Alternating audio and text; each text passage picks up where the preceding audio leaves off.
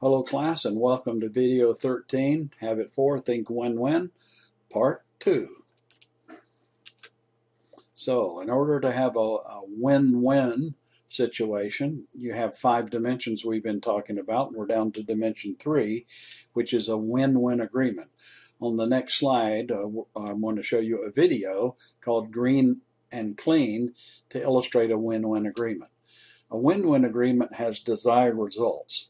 You identify what is to be done and when it's to be done. In the video you'll see it's the son keeping the yard green and clean. Guidelines or parameters or principles and policies that are to be followed in doing the job.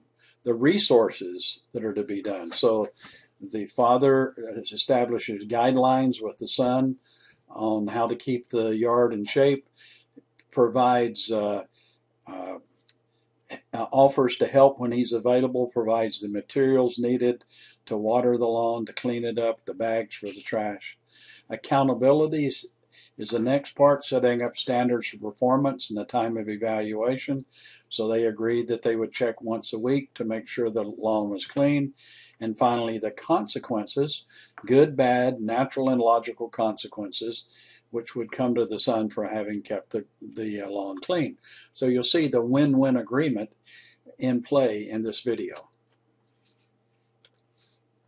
My little son agreed in a family meeting to take care of the yard. I will, Dad. Son, your job is green and clean. Let me show you what green looks like, son. Let's go over to our neighbor's house. That's the color we're after, son. Clean means, let's clean up half of it. Now notice that compared to that. That's green and clean, son. Your job is green and clean. Now, son, how you do that is up to you. I'd tell you how I do it if you want. How'd you do it, Dad? I turn on the sprinklers. But you may want to use buckets or hose or spit all day long. All we care about is what, son? Green and clean. What's green look like? Good. What's clean? Good.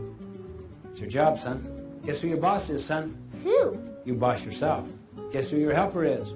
Who? I am. You boss me. I do? If I ever have any time you need help, you just tell me what to do and I'll do it. And guess who judges you, son? That's right, you judge yourself. How do you think you judge yourself, son? Green and clean. What's green now? What's clean now? Good. Is that a deal, son? You think about it for a day or two. Saturday. How do you feel, son? I'll do it. Do what? Green and clean. How? It's up to me. Who's your boss? I boss myself. Who judges you? I judge myself. How do you judge yourself? Green and clean. What's green? Good. Clean? Good. Who's your helper? You are if you have time. What if I don't have time? I gotta do green and clean. Is that a deal, son? Deal. Deal was made. You did nothing. Nothing all that Saturday. All that Sunday. Monday. It's Tuesday morning. Going to work. Hot. Summer day. Burning up. Yellowing. Neighbor's yard. Green and clean. Manicured. Garbage strewn right down the side lawn from a Saturday night barbecue. Falling out the bottom of the sack. 3 feet from my car. I could rationalize a little away Saturday and Sunday. But Monday, this is inexcusable. I was ready to move to win-lose. Now, son, you get out there, you get over here, or I'm telling, but the moment you do, you kill the goose. You kill effectiveness. You go for efficiency. Yeah, he'll clean that up. And what happens tomorrow when you're not there? Bite your tongue. Reaffirm your purpose. Raise boys, not grass. I'll see what it looks like tonight.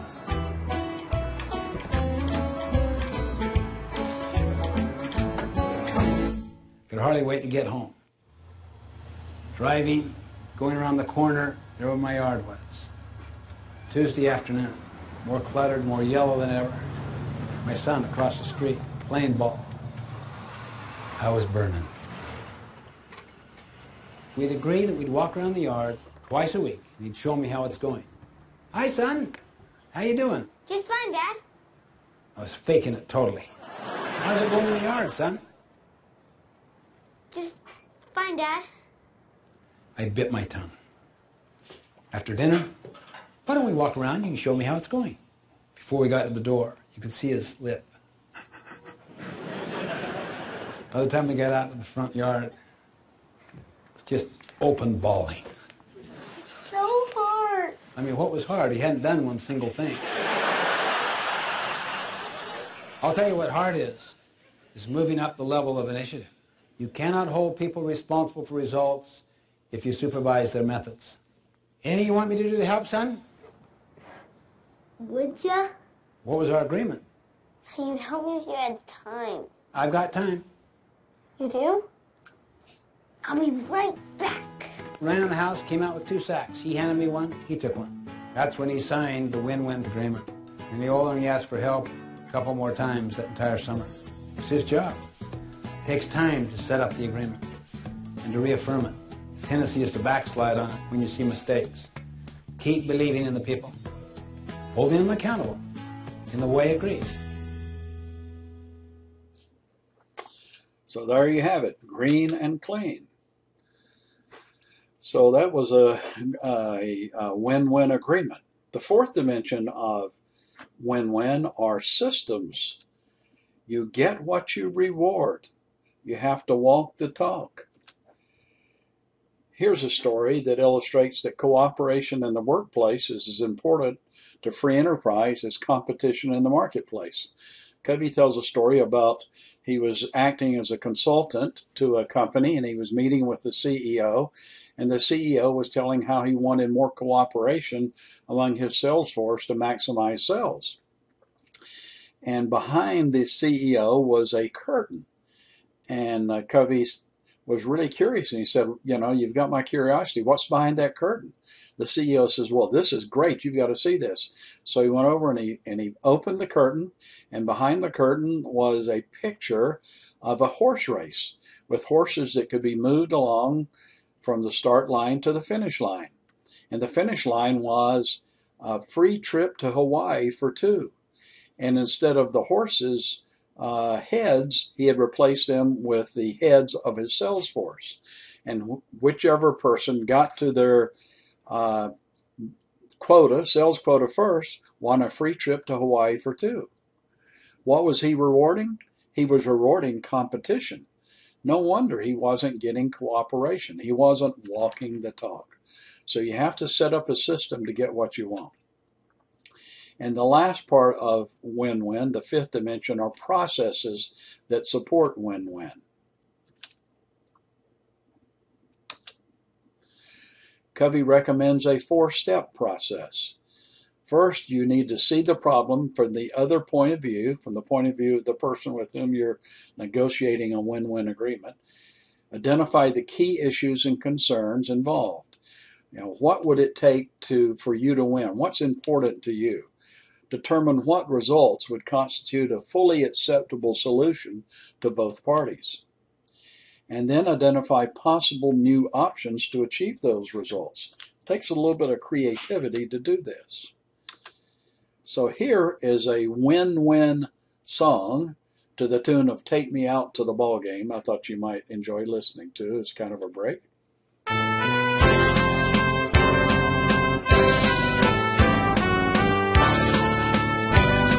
I won't sing, I'll just read the words.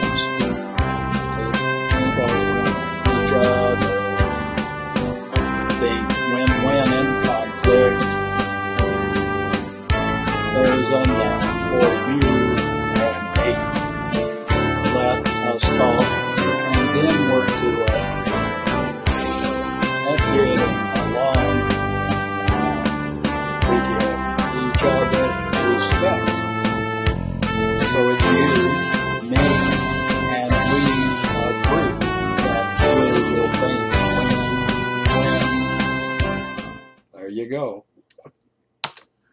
Okay, so we want to create what's called a win-win environment, a reinforcement-rich environment, where reinforcement flows to both parties. This is created by having natural or created reinforcements that are abundant. Sometimes you get natural reinforcement. I remember when I was a custodian in college and I would sweep a gymnasium floor with a big dust mop. I could see it was dirty, then I could see it was clean. That was natural reinforcement. Now I'm teaching, it's not natural reinforcement. I have to rely on the grades that students get and feedback from the students. So people feel valued and appreciated for their contributions when they're getting reinforcement. So what's a manager's role in all of this? The job of leaders and managers is to create a workplace where people want to be, a place where they come in early, work hard to get the job done, take pride in what they do, and know that their work is appreciated. Let me give you an example of coming up with a win-win agreement that I went through that was kind of interesting. This is a true story. My son was driving a car home from school and was rear-ended by another teenage driver. My son was driving a 1.5-year-old Ford Festiva, little small car, and it was declared a total loss by the accident. Nobody was hurt, but in the insurance settlement that followed, the insurance company of the other driver has agreed to pay me the market value of this Festiva, which was $4,200. That's all. I financed the car through a local bank. I think it was Wachovia Bank, which no longer exists. When I bought it brand new, and the problem was that I still owed $5,800 on this car. So I speak on the telephone to the loan officer about the situation. She asked me to come by and speak to her about it, so I do. Before I go by a car dealership because I've been offered $4,200 in a settlement, and I find another car that I could buy for $4,200. So I go to the bank and I explain to the loan officer that I owe them $5,800. The check's only $4,200, which leaves a deficit of $1,600. So she explains what the bank wants. They want their $5,800 is what I owe them. What do I want? I want to be restored to my former situation where I have a car and I'm making monthly payments on it. So I had to develop a win-win solution. So I said to the loan officer, look, if you make me pay you $5,800, I'll give you this check for $4,200, but I don't have $1,600.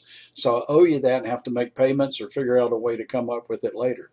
Besides the fact that I will be without a car, having paid you the money, and I will be upset that I'm having to pay you money for nothing.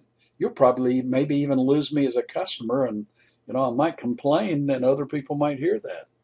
That's not a good thing for you. And it would be better if we let me go down and buy this other car that I found for $4,200 and let that be the collateral on the loan that I still owe you $5,800. It's collateral substitution. We're using different collateral for the same loan. She kind of looked at me, I think maybe scratched her head and said, I've never heard of such a thing.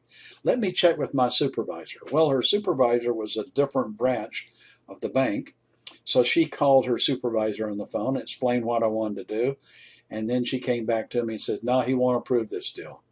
I said, look, I don't mean to offend you, but would it be okay with you if I went and talked to your supervisor to plead my case on myself? She said, that's fine with me. He's located across town at this other branch of the bank. His name is Mr. Smith, we'll say. Go ahead and talk to him. And the problem was it was about 15 to 5 and the bank closed at 5, so I knew there's no way I could get there in time. So I went home and I wrote a letter. And in the letter, I wrote it to this Mr. Smith, and I said, if you ask me to pay back this $5,800, I only have a check for $4,200. So I'll owe you $1,600 still on the loan, and there's no collateral to back that loan. So it's a more risky loan.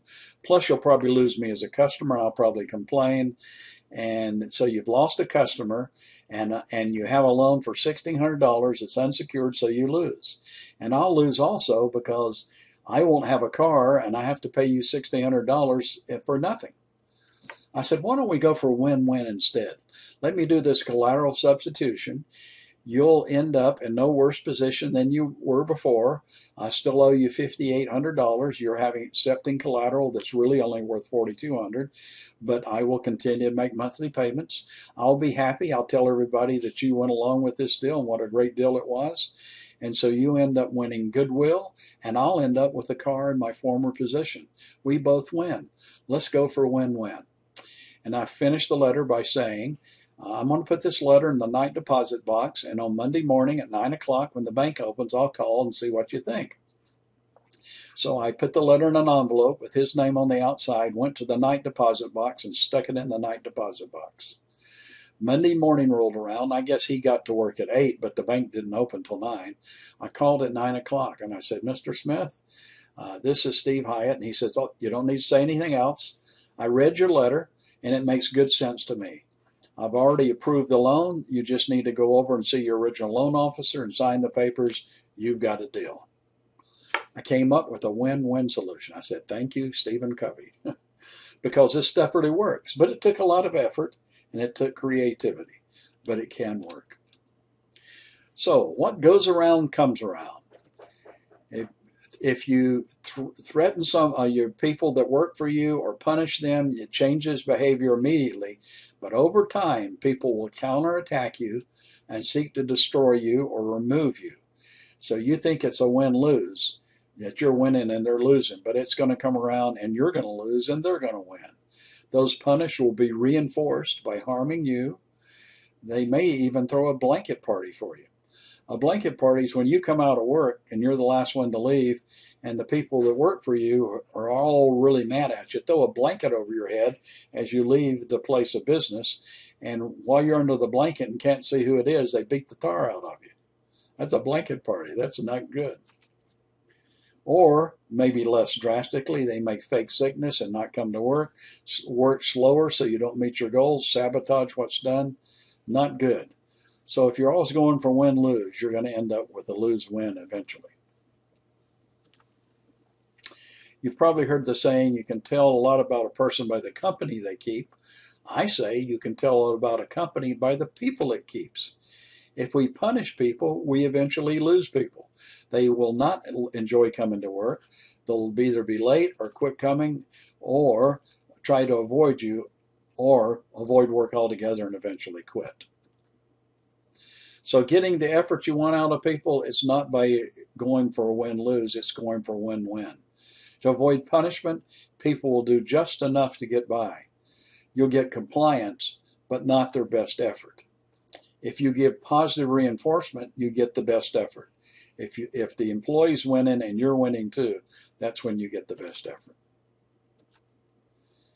So, believing in win-win. We're going to listen to Stephen Covey again talk about believing in win-win in the next video.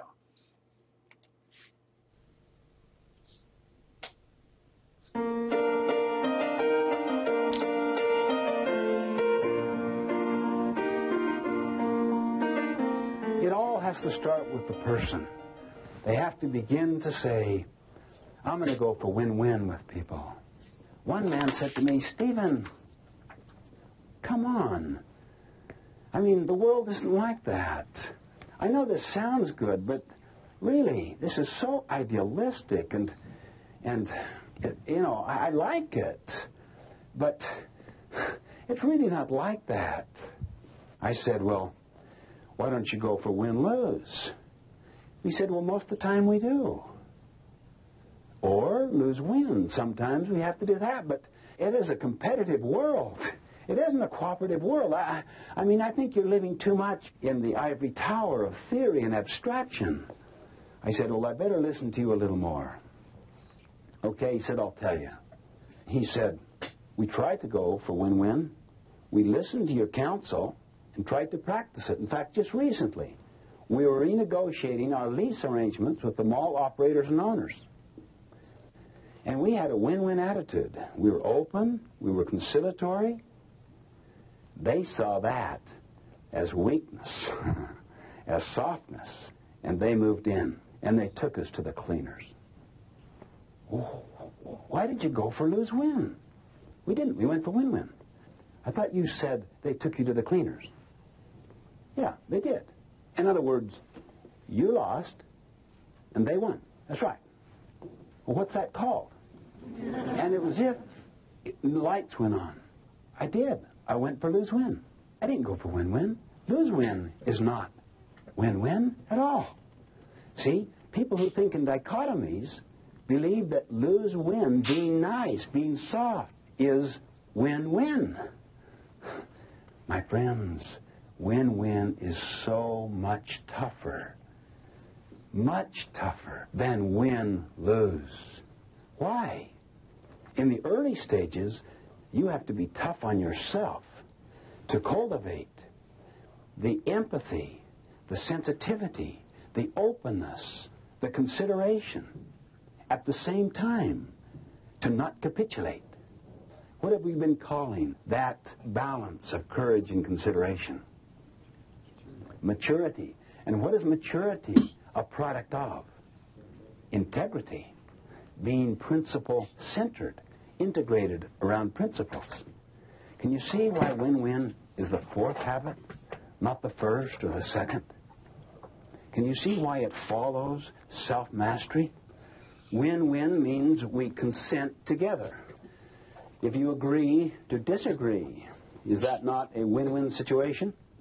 We call it no deal. We agree to disagree agreeably. It's not going to work out. We won't hire you. You don't want to join us. You fully understand what expectations are. We understand what your needs and expectations are, and you can see that we're going in different directions. Let's agree to disagree agreeably. I would put no deal as one of the transactional options. We transacted. No deal on this one. Maybe we can come together at a later time. We transacted, see? The problem is, many situations, you don't have those options. It's hard to go for no deal with a child. It's hard to go for no deal with an employee who's been there for, say, 15 years. That would be essentially win-lose to the employee, just to go for no deal. Now, if you could come up with a no-deal option that has the elements of win-win in it when the separation takes place so that the person feels like that was an honest and equitable and fair settlement and you feel the same way, then that is carrying no deal in a situation where you're locked in without any other options to a successful win-win conclusion. I'm telling you, no deal is one of the most liberating options imaginable. I'll tell you why. Look, let's say I'm trying to interact with somebody on a very tough situation. Say this gentleman here. And I say to him right up front, if we can't work this out, maybe we should work out the best no-deal arrangement possible. But I really want to go for win-win. Let me listen to you first. I need to understand how you see it. I then want to be understood. I see. Well, no deal's always an option. I can be very open. I don't have to manipulate. You'll have a quality of a relationship. You'll have, hopefully, a synergistic solution to problems. The spirit of consensus in the culture. The spirit of synergy and decision. That's the end in mind. It's not that I got my way or he got his way. Now, if I'm deeply committed to win-win or no deal, I can be so open and honest, I don't have to have hidden negotiation techniques. I can just say, that's not a win as I see it, but I need to understand more. Why it's such a win, I see. Then he tries to understand me, and as we interact back and forth, something dynamic happens that is absolutely magical in its effect upon the human spirit. Gradually, we conclude, no deal is best. Or, we've come up with something that is so much better than what you and I initially thought of. There you go. That's a win-win. So, you don't want this situation. The boss says, Miss Jones, how long have you been working here? And she says, ever since I saw you coming down the hall. Okay. So, she's really not motivated, and he's winning and she's losing in her mind.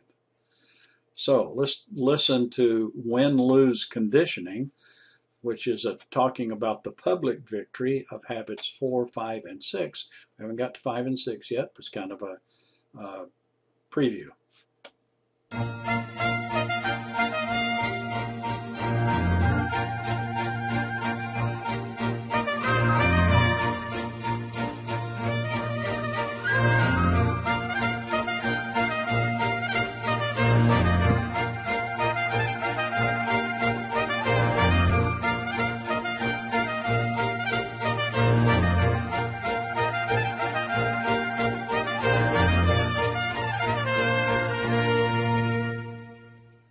Now what we're doing is looking at how the private victory helps to produce the public victories, that is, in our relationships with others.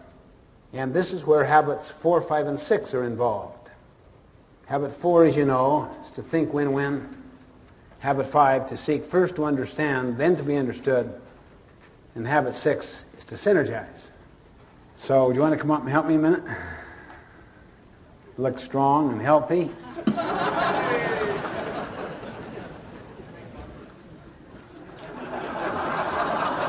a barber, eh? You also have a very good-looking head.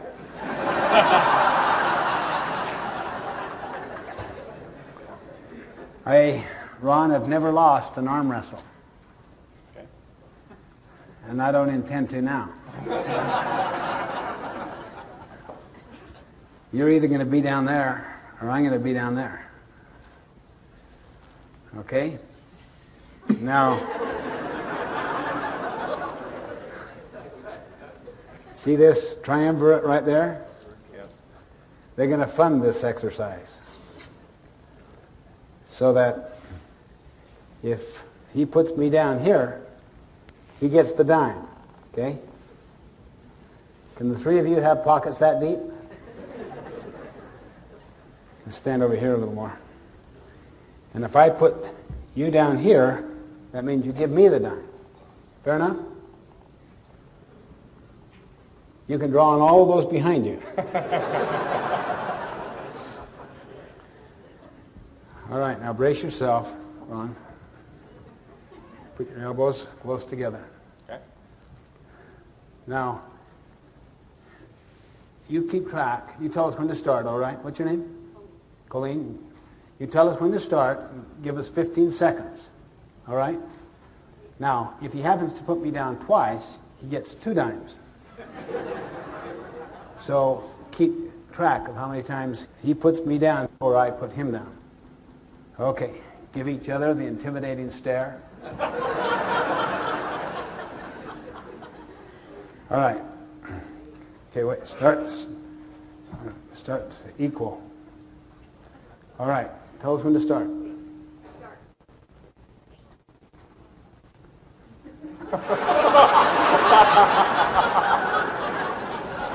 It's faster if we both win. Yes, I see.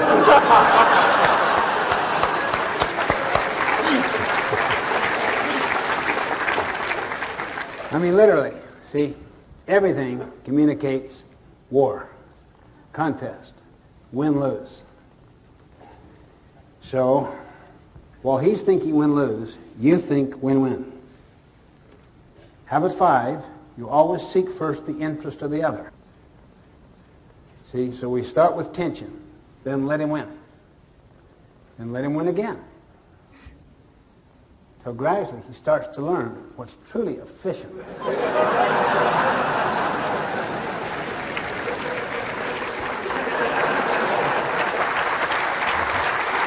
Thank you. He learned fast, but most people, seriously, I've had some situations where they just literally hold me down. And I say to them, let's let you win again. And one said to me, no way.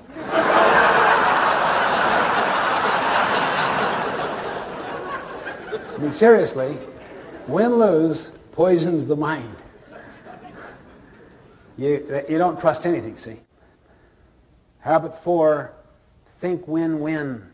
lies at the very heart of all relationships.